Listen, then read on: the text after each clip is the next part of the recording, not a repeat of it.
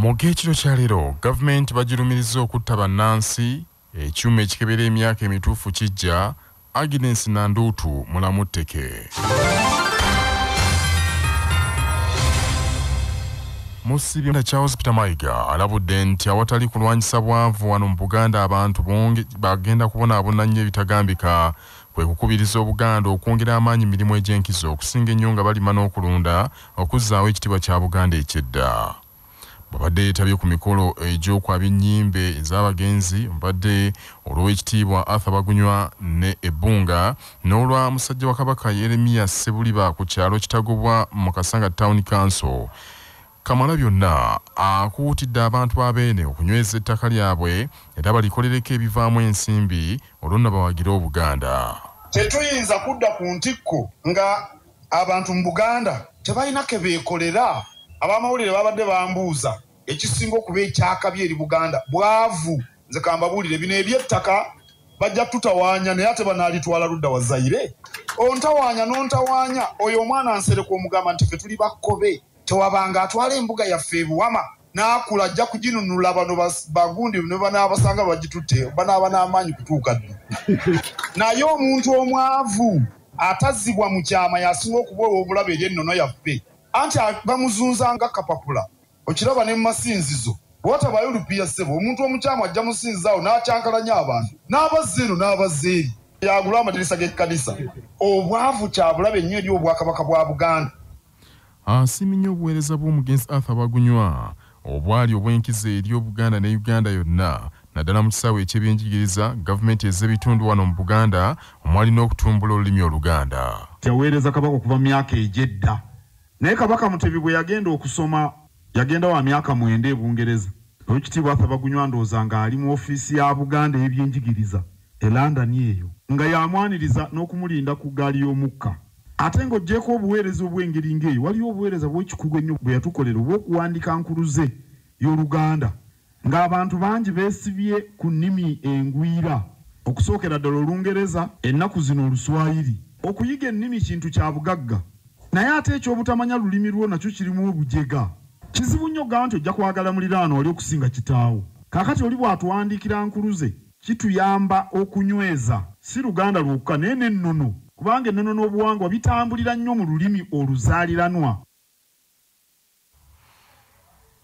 Omusumba atwala ekkanisa ya St Andrews Kitagoba Reverend George William Cheyune mu kubuulira kwekokodde nnyo abakuza babamulekwa ensangi zino abayitiriza okubulankanya ebyobugagga by'abagenzi naddala ebitabeera mu biraamo. Era bangi abawe obuvunaanyizibwa obw'okubanga abakuza ababuzizza ebintu by'abasika. Era abaana bagenda okukula okutwala oba okutegeera obuvunaanyizibwa bwe baafuna nga byaggwawo dda bye baasikira. Bayigulira ku kulaama. Abali wano ssebo abasinga batya okulaama ti bw'anaalaama enkya n'agenda. Okulaama si kwa basajja bokka, kwa bakazi n'abasajja. Kuba buli omu akola. Mwagala byaffe byokka ate ebyammwe ne mubisirikira. Teri Katonda guyamba mikono n'oleeta abooluganda okwendeeza ku ndooliite ezibeera mu famire zaffe. Tulaamenga kubanga kikubirizibwa Bayibuli ate si kya Setaani.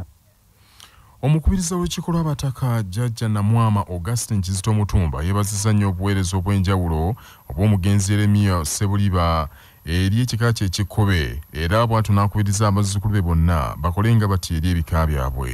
Tujja kujjukiranga Yeremiya Ssebuliba olw'ebirungi bye yakola ng'okugunjula abaana abataali batono. Yakola ku nkulaakulana ekika ky'Ekikkobe kimutenda butenzi y'omu ku basajja abaasitula ku ttaka lyabwe n'agamba nti ekika ky'Ekikkobe akiwadde woofiisi. Mu Kampala wakati wano Ennaakulabi yatuwa woofiisi etutuulamu. Obwakabaka yabwagala kuva dda ne kakati akyabwagala kubanga bw'ava mu nsi batono nnyo ku ffe abamanyi omuntu ki ky'abeera. Naye bw'ogenda mu ddiini ne bw'ogenda mu buwangwa tukkiriza nti omuntu bw'afa tuziika mubiri naye waliwo ekisigala. Ssebuliba akyali mu Bwakabaka. Omugenzi Arthur Bagunywa asikiddwa Stephen Kayondo so ng'omugenzi Yeremiya Ssebuliba asikiddwa Fred Kawuma Mutumba. Akakiiko ka Paalamenti akalondoola ensonga z'ebyokwerinda kaagala Minisitule y'Ebyensimbi era evunaanyizibwa okuteekerateekera eggwanga enoonye obumbi 2 obwa ssente za Uganda ziweebwa ekitongole ky'eggwanga ekinoonyereza n'okwekebejja ebizibiti ki Directorate of Government Analytical Lab okugula ekyuma kinapimanga n'okubuulira emyaka gy'abantu emituufu. Ekitongole kino omwezi oguwedde kyanjula okusaba kwakyo eri akakiiko ka Paalamenti akalondoola ebyenjigiriza kiweebwe ensimbi ezo okugula ekyuma kino okupimanga emyaka naddala egy'abakozi ba gavumenti abalimba emyaka gyabwe. Ekitongole kino kyasinzira kwemulugunya okuva eri minisitule y'abakozi ba gavumenti ku bakozi baayo abatayagala kuwummula nga batuusizza emyaka egiwummula okuva mu buweereza bwa gavumenti. Minisitule negamba nti waliwo abakozi abamu abakyusakyusa emyaka okwezza obuto n'ekigendero eky'okusigala mu bifo ebyo. Ekyuma kino nga kyeyambisa tekinologiya ow'omulembe kyakwekebejjanga amannyo g'omuntu okulaga emyaka gye emituufu. Minisita w'ebyamawulire era avunaanyizibwa okulungamya eggwanga Dr. Chris Baryomunsi asambaza ebibadde biyitiŋŋana ku mitimbagano nti minisita omubeezi avunaanyizibwa ku nsonga z'ekkalamojja Agnes Nandutu afudde. Omwezi oguwedde Agnes Nandutu yaddusibwa mu ddwaliro ng'embeera yembi oluvannyuma lw'okuseerera n'agwa mu kinaabiro. Kigambibwa nti ekigo ekyo kyamuleetera okufuna akakutubba mu musaayi wabula nti abasawo baamwanguyira era n'ateekebwa ku bujjanjabi obw'amaanyi. Babadde batandise okubibungeesa nti Nandutu afudde, kyokka minisita Baryomunsi akasizza Kyabbasa nti Nandutu ali waka we Mulamu Kalitebule ne mu ddwaliro yasiibuddwa. Ali waka, ali ku bed rest waka.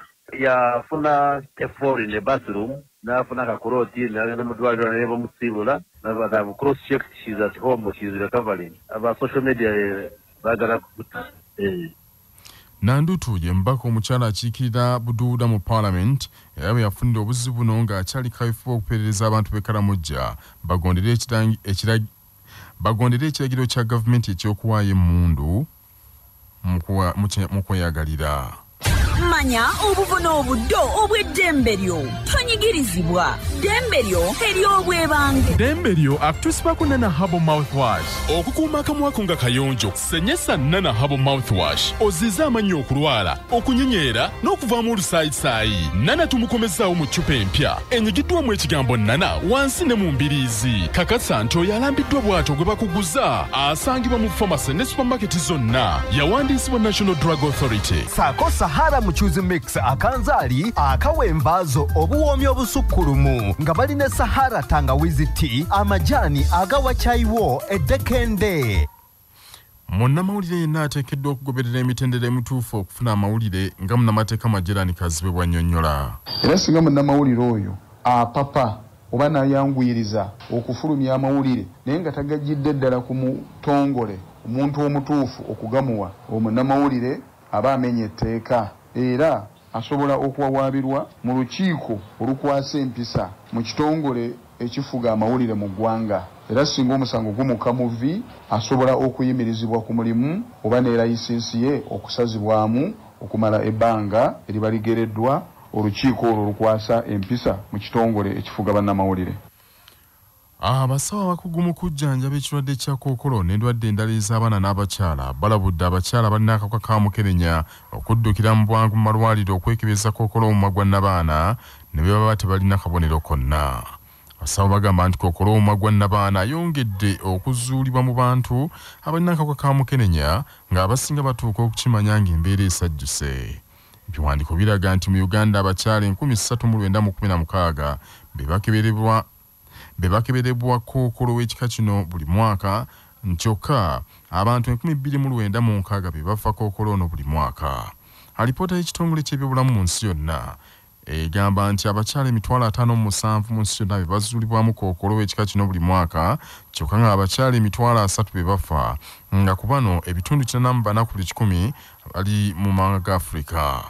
Dr. Sabrina Kitaka, omusawo omukugu mu ddwaliro ekkulu e Mulago, era yeebuuzibwako minisitule y'ebyobulamu, agambye nti abakazi bangi tebafaayo kwekebeza kookolo oyo. Abawala abato abali wakati w'emyaka 10 ne 13 ne w'oba toyina kawuka ka siriimu genda bakugeme human papilloma virus. Ate n'ekirala abakyala fenna naye naddala okusinga ennyo abakyala abalina akawuka ka mukenenya tubakubiriza okumakinga sure nti buli mwaka ogenda ew'omusawo wo ne bakukebera ku mumwa gwa nnabaana okukakasa nti toyina bulwadde bwa kookolo w'omumwa gwa nnabaana. Kikulu nnyo ensi eza Semazinga Africa zeekubirize zikyuse embeera y'abantu mu bulamu bwaffe ffenna.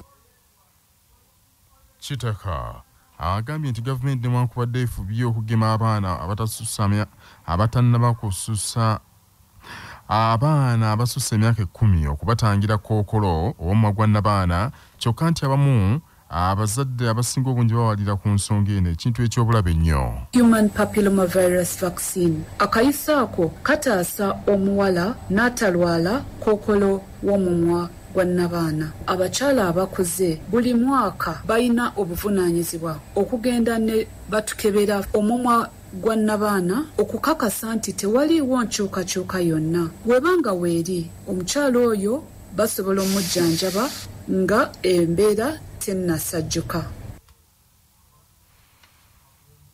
Abayizi abasoba mu 200 batikiddwa nga bakuguse mu masomo g'ebyemikono n'amagezi ag'omutwe okuva mu ttendeke lya RTF Training Institute erisangibwa e Namusera mu disitulikiti y'e Wakiso. Abayizi bano bakuguse mu by'amawulire n'okuweereza ku mpewo, ebyokufumba, okutunga, ebyokwewunda n'amasomo amalala. Katikkiro wa Buganda Charles Peter Mayiga mu bubaka bw'atisse minisita w'ebyamawulire cabinet era omwogezi w'Obwakabaka ow'ekitiibwa Noah Kiyimba ng'omugenyi omukulu ku mukolo gwakkaatiriza obukulu bw'amasomo ag'ebyemikono, bw'atyo n'afalaasira abantu b'omutanda abalina obusobozi batandikewo amasomero g'ebyemikono mu masaza gonna 18 gawa abavubuka obukugu mu mirimu egy'enjawulo.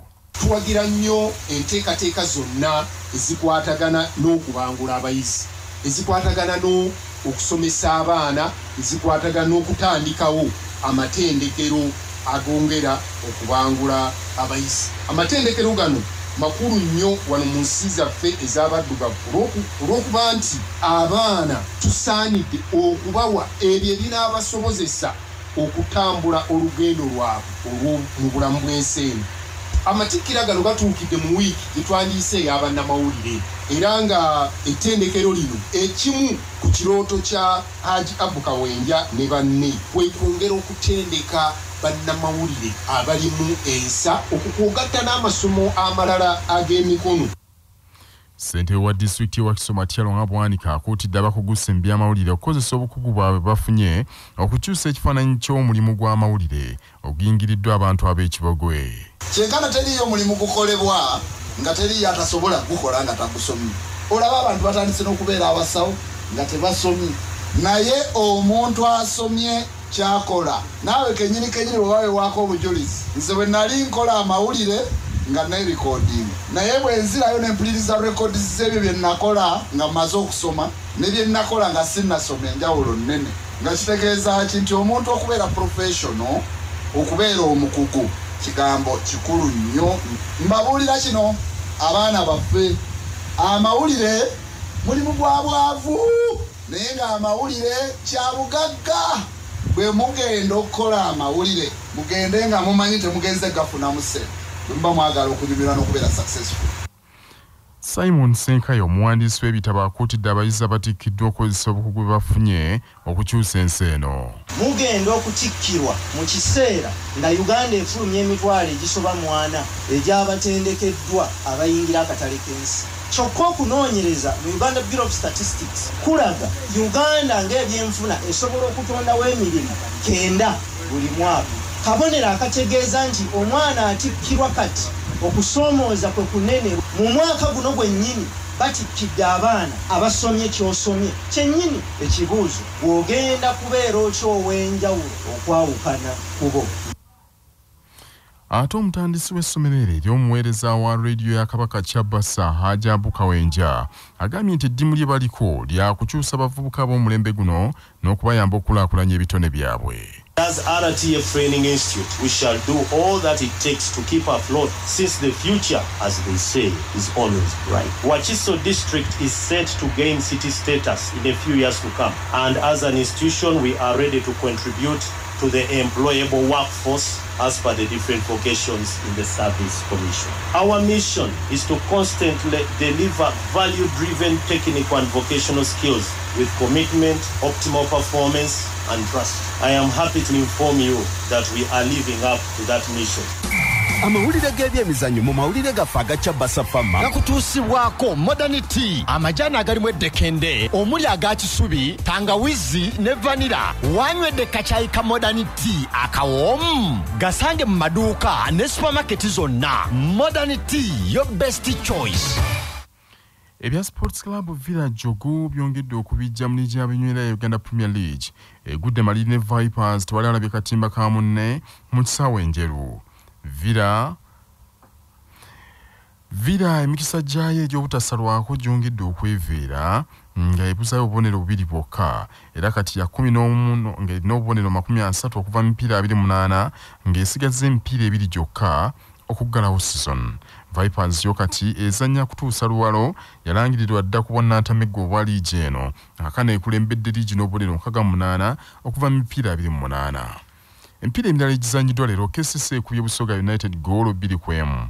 Poliisi erumbye Wakiso Giants omwanyi Wakiso ekikubiddeyo goolo 3-1. URA ekubye Bright Stars 3-1. Endejje Luweero ate Express mukwano gw'abangi ekubye Bull FC 2-1 mu kisaawe Wankulukuku. Ate Mpakaza University Football League omupiira oguzanyiddwa Makio University Business School Mubuse ekubye Muni University 3-0 mu Arua.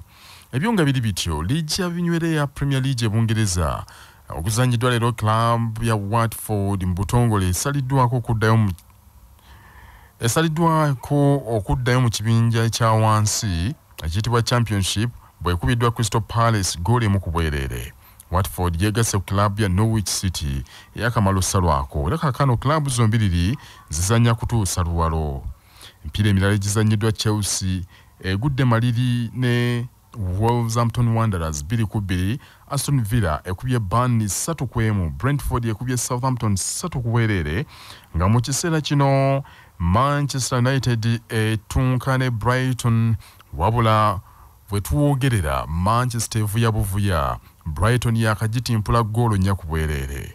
Ate ku ssaawa 3:45 Liverpool FC bagenda kuzuzumba ne Tottenham Hotspurs.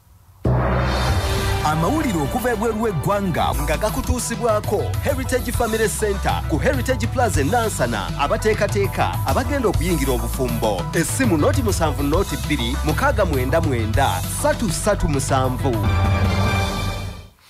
Government ya Ethiopia eri mu katuuko ennyini Banansi ab'eggwanga ly'Abatiguri abalwanagana nayo bagilumiriza ku misango gy'ekittabantu nti ate kakana abakulu batandise okupalapalanya nga bakweka obujulizi. Abatiguri abawalagana ne gavumenti ya Abiy Ahmed balalaasizza gavumenti eno nti ebiro bino ebadde mu kuziikula ntaana baaguuga abajaasi ba gavumenti mwe baayiwa emirambo gy'abantu ba bulijjo ekirindi nti kakana ebisigala by'abafu ebyo babikumako omuliro ne bifuuka vvu era bamala evvu balyetikka ne baliyiwa mu bitundu ebirala n'ekigendererwa eky'okusaanyaawo obujulizi. Bano balumiriza nti ettemu eryo gavumenti ebadde ng'erikola kagenderere ku ggwanga ly'Abatiguri mu kiseera babeeredde mu lutalo olw'obukyayi obungi bwe balina ku bantu b'eggwanga eryo. Ebigambo bino ebisongovu ng'olukato bijjidde mu kiseera ekizibu ng'ekibiina kya Mwaga Magatte kiteekateeka okusindika ekibinja ky'abanoonyereza nga bakulemberwa eyali Ssaabawaabi wa kkooti y'ensi yonna Fatou Bensouda bongere okwekenneenya n'okakasa oba ddala gavumenti ya Abiy Ahmed esobola okuvunaanibwa emisango gy'ekittabantu. Yo gavumenti ekkiriza kituufu mu bbanga eriyise wabaddewo kaweefube okuziikula entaano omwaziikibwa abantu ekirindi naye nti ebyo gavumenti si ebikola wabula abasajja b'Abatiguri abaatandikawo olutalo nga balwesigamya ku busosoze mu mawanga. Ensonga z'ekiyiwa musaayi tezisoose busoosi ebitongole by'ensi yonna ebirwanizi by'eddembe ly'obuntu ng'ekya Amnesty International bizze bikola alipoota nga zirumiriza amagye ga gavumenti okutirimbula ab'eggwanga ly'Abatiguri. Banaffe ag'essaawa zino kangamalirize mu bufunze.